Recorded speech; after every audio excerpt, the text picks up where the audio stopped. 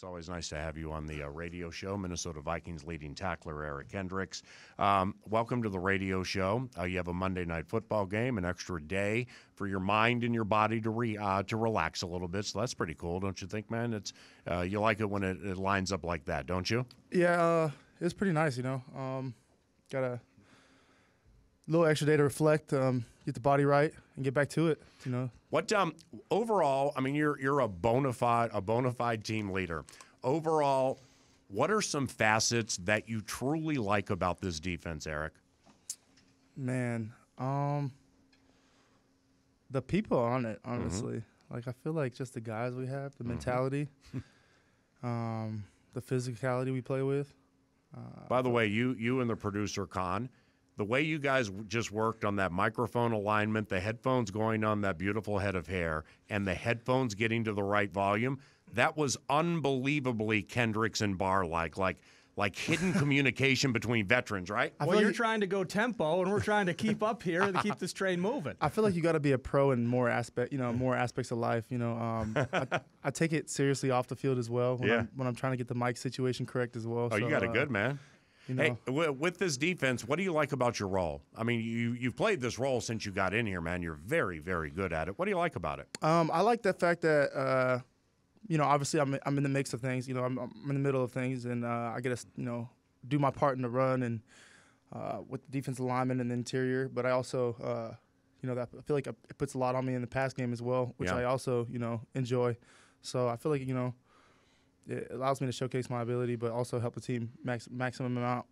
Well, Eric, when you're studying an opponent, like I would imagine you've done this week, so you can get into the Thursday practice the first day, you know, kind of knowing what's coming at you and not having to be, you know, told and slow things down.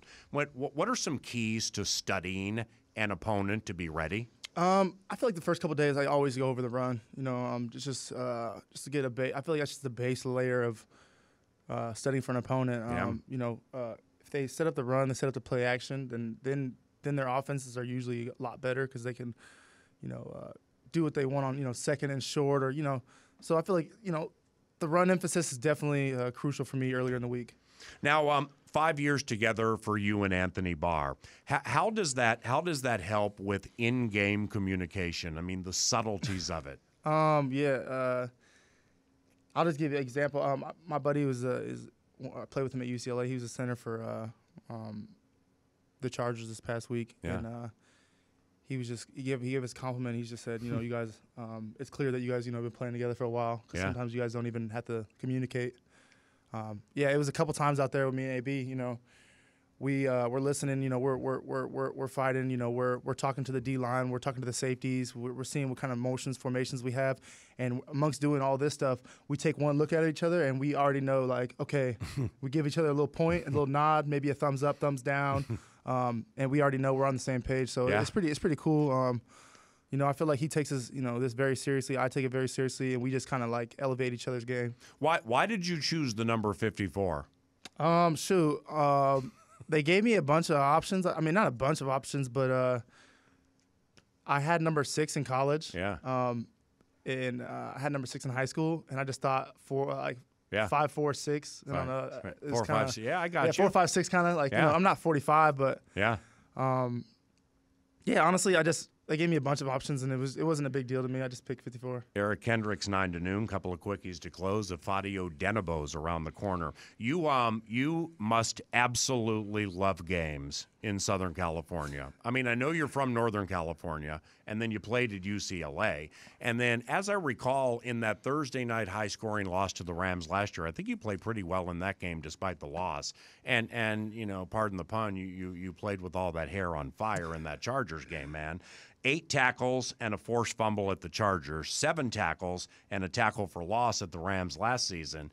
I mean, when you get back into UCLA Bruin territory, man, you just love it, don't you? Man, you know, I grew up in Fresno, California, like put your finger in the middle of California. That's where I'm from.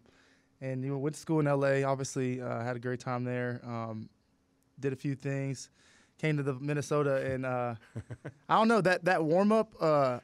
I feel like when we were out there warming up before the game, I just looked across the field, and I just saw everybody just smiling. And I feel like it's that California sunshine you can't really replace. I I don't know. It felt good to be out there. It always feels good. I always feel like I have to perform. You know, maybe it's my mentality. I feel like I have to do a little bit more because I'm in the town where I played college at. But yeah. You know, I feel like also when I also have a lot of people coming to the game to support me, I feel like it's just natural that I play well because I just have so much support and love. So I feel that energy. Last one, Eric Kendricks, 9 to noon. You sacked Aaron Rodgers in 2016. What makes Aaron rough to run down or tough to run down? Half the time when you're closing in on him, he's not even looking at you. He's just kind of like looking down the field.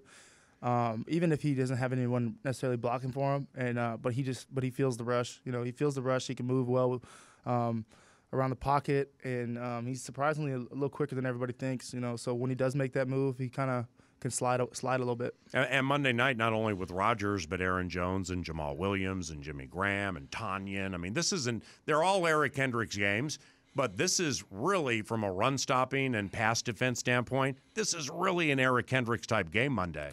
Yeah, you know, I'm going to do my homework. I'm going to prepare. I'm going to be ready to play on Monday. That's no doubt about that. You know, I'm excited. You know, we got guys. They got guys. It's going to be a game. Good luck, bud. Appreciate it. Eric Kendricks, 9 to noon, back after this.